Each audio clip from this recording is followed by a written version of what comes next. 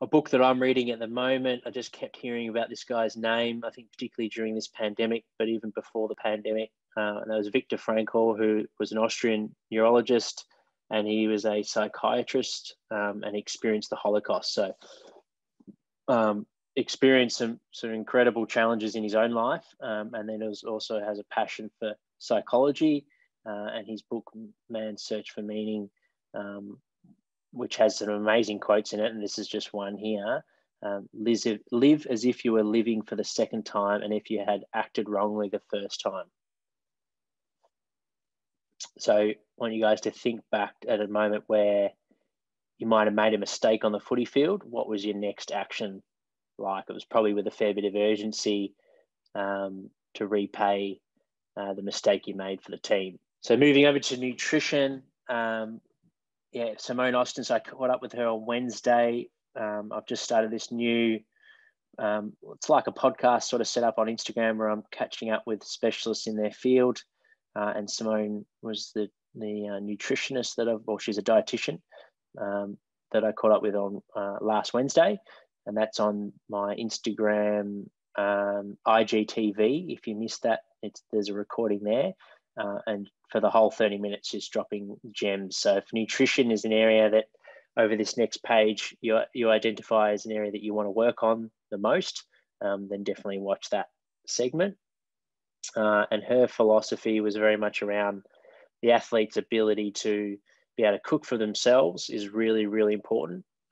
So then when you move out of home and your parents have done majority of your cooking, if you have cooking skills, and she mentioned at least 3 meals that you can make, then that's going to put you in good stead for the rest of your athletic journey. And then, like I mentioned before, Matthew Walker, so he's a neuroscientist and psychologist, and he spent a lot of his research on sleep. And if you're interested in reading a book on sleep, this is the one that I'd recommend to get a deeper understanding of the importance of sleep and why some of the athletes like LeBron James and Roger Federer will, during highly competitive periods, whether it be the NBA finals or a Grand Slam, they'll sleep over 50% of their day, so over 12 hours they'll spend sleeping, whether it be 10 hours at night and then a couple of hours of drip feeding naps into their day. So whether you want to read the research or just understand what elite athletes are doing that have had very long careers at the highest level, both are showing the importance of the why you need a quality sleep in your life. The periodization model that we follow in football and other elite sports do it as well. So soccer is famous for it, and some rugby teams. It's called funnel periodization. And simply what it means is that the training that you're doing over the year, the amount of load does fluctuate, but doesn't change hell of a lot in terms of the weekly volumes that you hit. But it's the way that we do those volumes that changes significantly.